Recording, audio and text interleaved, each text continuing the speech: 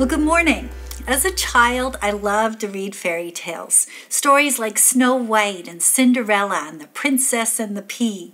In those stories, there was always an evil villain who would come against the girl.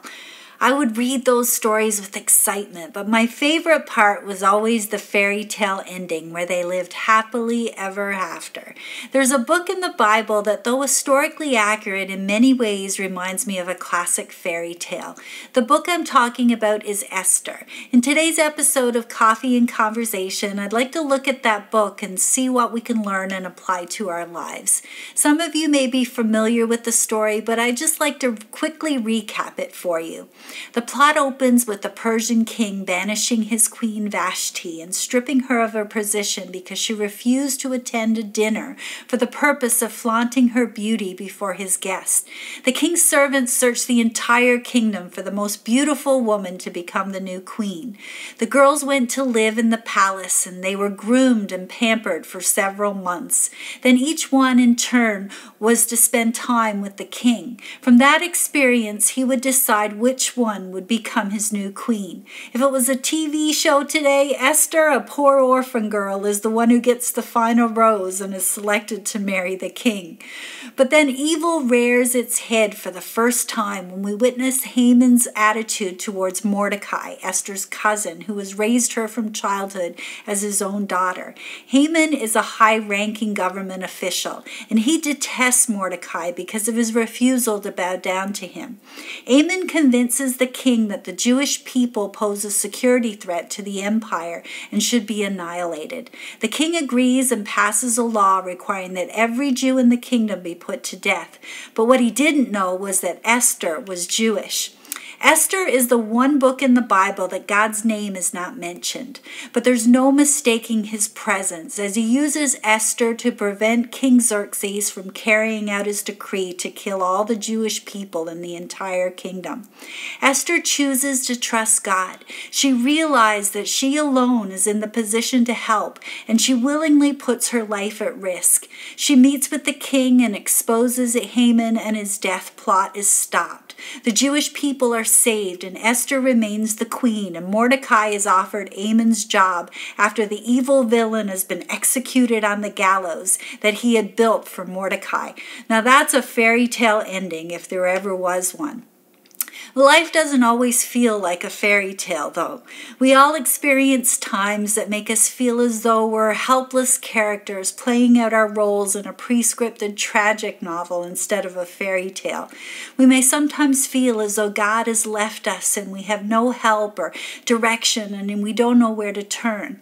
Well, in studying the book of Esther, I discovered some amazing truths that will help us on our journey to live happily ever after. And the first thing that I see clearly in the book of Esther is God's providence. Do you like putting together puzzles? Well, sometimes our lives can be like a puzzle. When things happen, we don't seem to fit into what we think God's plan should be. We feel like everything in our lives is just one big mess.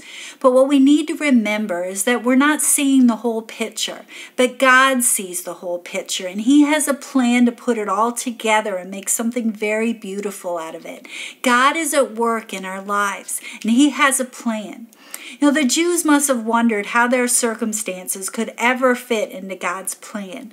They were facing death and the threat of annihilation. Their whole future as a nation was at risk. Esther and Mordecai may have felt that circumstances were out of control for their people. They probably thought, why couldn't God just prevent this terrible thing from happening? And maybe you felt that way at times. Sometimes we look at things that are happening in our world today and feel as if God is not in control. Perhaps things have happened to you or your family that seem out of control. Maybe you've been a victim of a crime, or one of your family members has been victimized, or terminal illness has struck someone that's really close to you. Even when we can't understand or see clearly how God is at work, we can trust Him and know that His providential care is in our lives.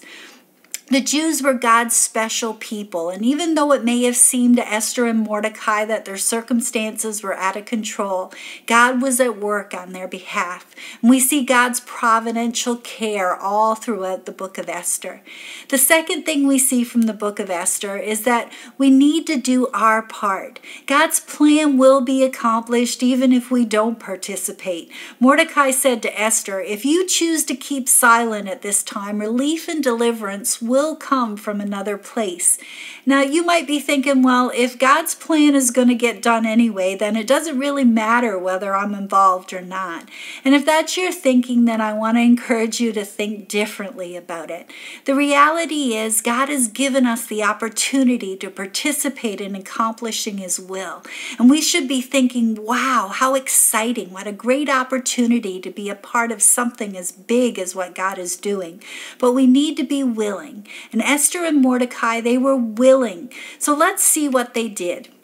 So what did they do? Well, one thing they did was they prayed. They cried out to God to help them. Esther and Mordecai prayed, and Queen Esther even called on all the Jewish people to pray. She realized the need for prayer, and she knew that without prayer, there was no power to defeat their enemies.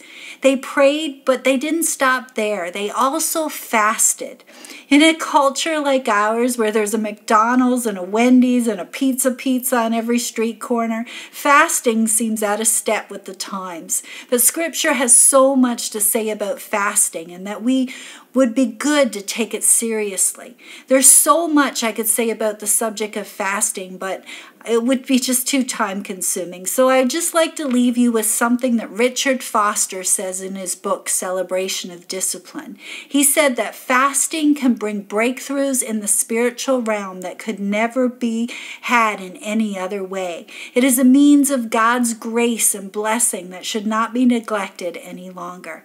We all need power in our lives, and fasting and prayer helps to give us the power that we need. We see in our text how God's people humbled themselves and prayed and fasted, but they were also obedient and they refused to compromise. More than anything, I believe God desires us to be obedient. God knows what's best for us, and when He tells us what to do, it's for our best, and we would be happier for obeying. Mordecai, he refused to compromise and bow down to Haman, and it seemed at first that was what caused him all the trouble. And refusing to compromise at work or with friends can cause us some trouble because people will look at you strange. But in the long run, God will reward you if you stand up for what's right and refuse to compromise. And that's what Esther and Mordecai did, and it's amazing to see what happened. Just look at what it says in verse 17 of chapter 8. It says, "In every province and in every city to which the edict of the king came, there was joy and gladness among the Jews, with feasting and celebration. And many people of other nationalities became Jews because fear of the Jews had seized them." Wow, isn't that amazing? They had joy and gladness, and many people were converted because they saw what God had done in their lives. Their enemies were defeated, and God honored them. Haman's authority and property were given to Mordecai. The king let Esther and Mordecai issue a new decree that saved the Jews from destruction, and Esther remained queen. They got their fairy tale ending. Mordecai said to Esther, "If you don't do it, God will use someone else to fulfill His plan and deliver His people. But who knows whether you have come to the kingdom for such a time as this?" Such a time as this. We're living in a different time in our world. Things have changed in so many ways. And I believe God will use churches and people to fulfill His plan and help deliver people and bring people to Himself. And if we don't do it, someone will. I don't know about you, but I want Him to use me, and I want Him to use all of us. To me, that would just be a fairy tale ending. Now, of course, the ultimate happy ending will will be on the day when Jesus comes again. John in Revelation 21, 1-5 tells us that God will on that day wipe every tear from our eyes. There will be no more death or mourning or crying or pain. We can rest in the assurance that God's children will indeed live happily ever after. But until that day, God wants to live out our lives in victory over our enemy. We can have victory, but we need to recognize God's providence in our lives. We need to do our part, pray and fast, be obedient and not compromise. Then people will be converted and our enemies will be defeated.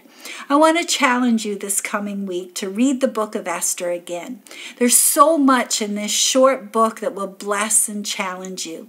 Begin to look for ways that God is at work in your life. Open your eyes to what God has done and is doing, and take the time to praise God for his care in your life. I want to thank you for joining me today. Take care, stay safe, and let your light shine.